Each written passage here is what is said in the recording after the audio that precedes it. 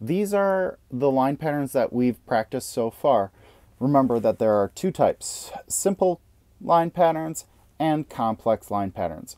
These aren't all simple line patterns, right? These here are simple. This is a simple one. This is a simple one. This happens to be simple. And what makes it simple is that it only has maybe one or two steps to complete, but it's reoccurring. That's what makes it a pattern. Here, while some of these are more difficult to recreate and some of them are less difficult to recreate, every pattern right here happens to be a more complex line pattern. This one may be less complex and this one might be less complex, but most of these take more than one step to create. They also include variety, a variety between thick lines and thin lines. They also may include more than one type of line, like this one. These are Greek patterns. They're all inspired by ancient Greeks. By now, you've already begun work on two different vase designs. These are both amphora vases because they have thin necks, fat bodies, and handles, and also a small foot. The top of the vase is called the lip. The round opening is the mouth. This narrow part is a neck. Here is the shoulder. That's where it comes back out. It has a body and it has a foot.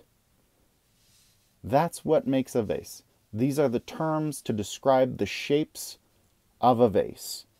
This is an amphora vase because it has a handle, because it has a narrow neck, and because it has a wide body with a narrow foot.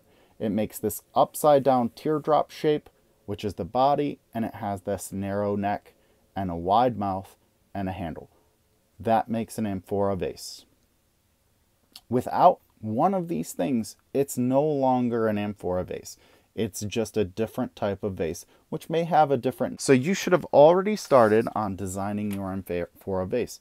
On the back of this, you know that you were supposed to recreate complex line patterns, at least 3, that you would include in your Greek vase design. You were also given a handout that had different silhouettes of Greek warriors and instruments and temples, because Greek amphora vases were used to tell stories. They were often left as grave markers for fallen soldiers, and the stories were used to tell the exploits and the reminders that those soldiers' lives were about. So, today what we're going to do is we're going to design our own Greek amphora vase, which doesn't mean that we're going to design the patterns or the story that's going to go on it, but the actual shape of the vase itself. And I'm going to show you a few techniques that will help you design it. One of the things that you should notice about these vases is that each side, if we were to draw a straight line down the center, ooh, that's not straight at all. But each side is the same. That means that these vases are symmetrical. And what symmetrical means is that if we take the vase and we fold it in half, each side will be the same. They match, as you can see.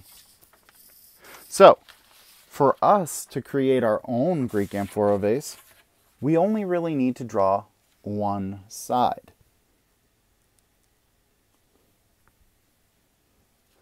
So what we can do is draw the side and the shape that we want by folding our piece of paper in half, like this, and then we're going to draw the features that we want: the neck, the body, the foot, the mouth, the handle. And then if we trace that again on the back, because we'll be able to see it, we can fold it over and trace it here. You can see that the lines are showing through. With your first step is taking a blank 8.5 by 11 sheet of paper and folding it in half neatly. So make sure that you match up the corners like this, and make sure it's nice and neat. then fold that smooth. We now have a folded in half sheet of paper. You're going to want to use a pencil to do this, so that way you have more control. I'm going to use a marker so that you guys can see what I'm doing on the screen.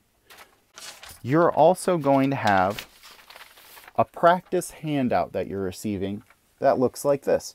This gives you the different terms that you need to draw so that you know what I'm referring to. So let's start. So I'm going to make sure that I'm drawing towards the half that is not folded. So I want the folded creased side to be on my left because I'm right-handed. And I'm going to start with the lip. And I might want to get a ruler if I were you. So I want my amphora vase to be about the entire size of our paper. Okay, so I'm going to make a nice horizontal line here, and I'm going to make another parallel line underneath it. And this is going to be the mouth of my vase. Now I'm going to draw a nice long neck. All right, there it is. Now you may want to add a shoulder to it. I'm going to make a half teardrop shape to make a nice fat body here. And it's going to come back in to make a nice narrow foot. Remember, you want a good amount of space between the edge of your paper, the folded side here, and where your thing comes. You don't want this line to come all the way over here, because if that's the case, when we open it up, we won't have any distance between the two sides, and we definitely want some distance. Now I'm going to draw the foot. And you can see how I didn't leave that much space from the bottom of my page to the bottom of my foot. You want to not have too much space. The last thing that I'm going to draw is the handle. Okay, so I'm going to start here, and I'm going to make one teardrop shape that kind of looks like the shape that I made the body, like that, right? And now I'm going to draw kind of a dot or C shape that connects there. See how I made this C shape and it connects there? Now I'm going to do another C shape that matches here. Okay? And now I want to make sure when I draw my other line that it's parallel to this. So that means that it won't ever hit it, right? I'm trying to stay the same distance away from this line, like a dotted line. So I'm going to gently, really lightly draw this line in to make sure that I know exactly where that line's going. I'm going to put dots all the way down here, right? Now I'm going to come back in and draw a nice, strong, confident line because I know the distance. And that's my handle. I got a little bit close here, but that's okay. You're going to make 4 or 5 attempts at designing a good amphora before you choose on your final amphora. So now we have one side of it drawn.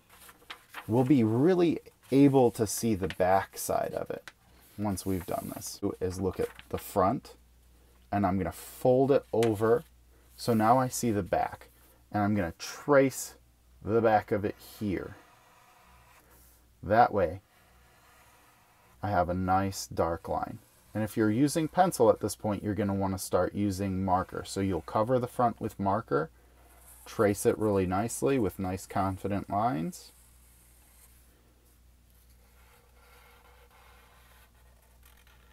In dark marker on both sides of the paper, just like this.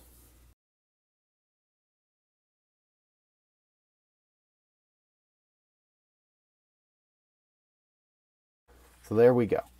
Now I'm going to fold it back the other way because we want our front side to be 2 front sides. So we had to trace it on the back so that we would be able to see it through the front to trace it here. Now you can see that we can see it through the paper really easily. And we're going to recreate that on this side. So I'm going to really carefully, with nice confident lines,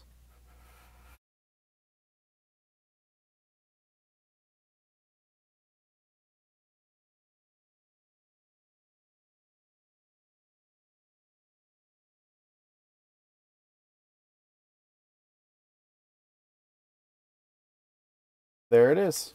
You ready? Okay, you can see that a couple of these lines don't quite match up. I'm just going to make sure that they match up and maybe clean up this line. There we go.